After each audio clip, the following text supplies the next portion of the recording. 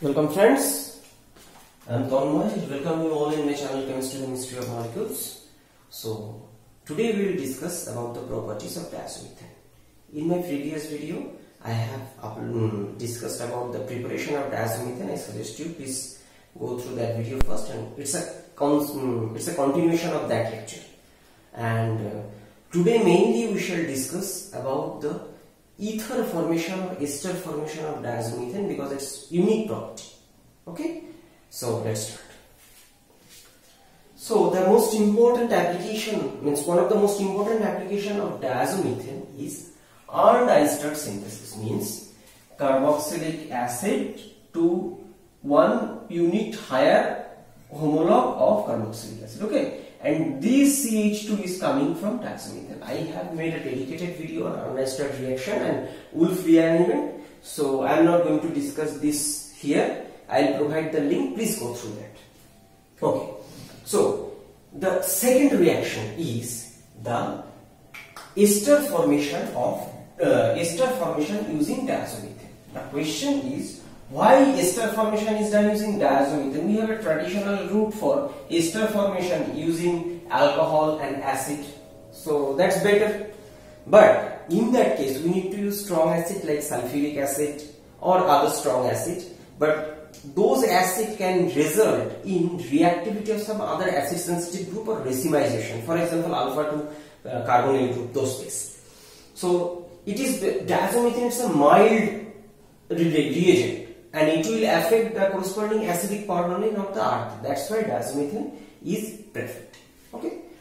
So what happens when diazomethane reacting with acid? It is acting as a base. I have told that diazomethane has a negative charge on this carbon, means it is a weak base, but it can act as a base. So what happens in presence of strong acid? This position is getting protonated to prepare CH3N2, and I have explained previously also during the discussion of nature of leaving group in case of SN2 reaction. When this diazo is added to this methyl, its leaving group is a nitrogen gas, so goes outside, extremely stable molecule, and due to the presence of this cationic nitrogen, this is highly electron deficient. Okay, highly electron deficient. Consequently, after elimination of the proton from here, the corresponding acetate anion will attack here, and ultimately what will produce? It will produce carboxylic ester. Okay, this is a selective method for this. Not only carboxylic acid, we can think about phosphonic acids also. What do I mean?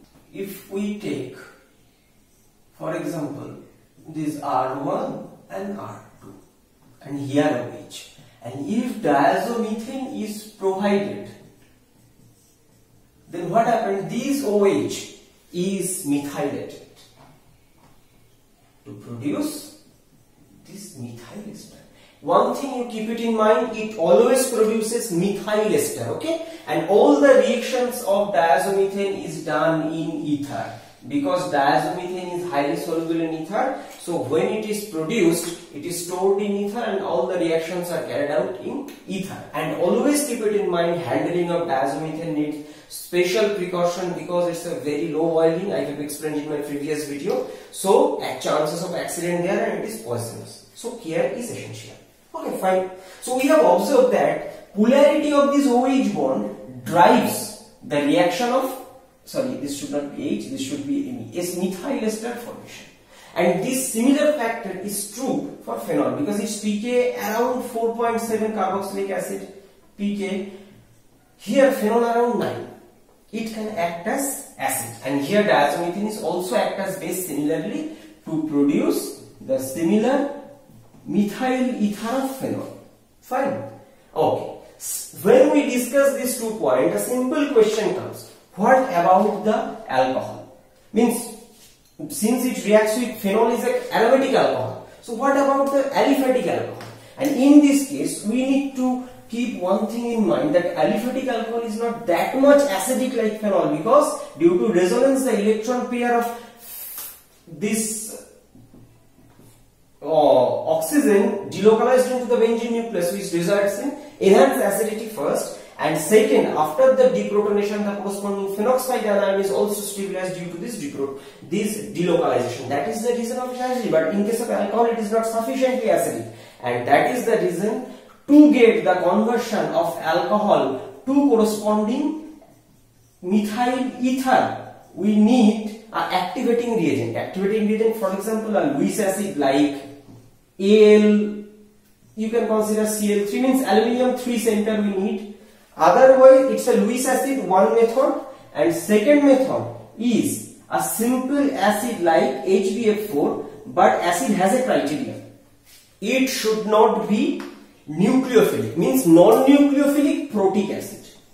HbF4 provides proton and acts similarly as carboxylic acid, that proton protonates, but BF4 don't attack that corresponding methyl ether. Then alcohol, means what happened in case of this HbF4, first this diazomethane forms this CH3N2 plus, and second case, right now the leaving group is very good, although the nucleophile is not that much strong enough, but the leaving group is very good. That's why it attacks and eventually leaves, and this way it produces, after that one proton elimination happens and it produces RON.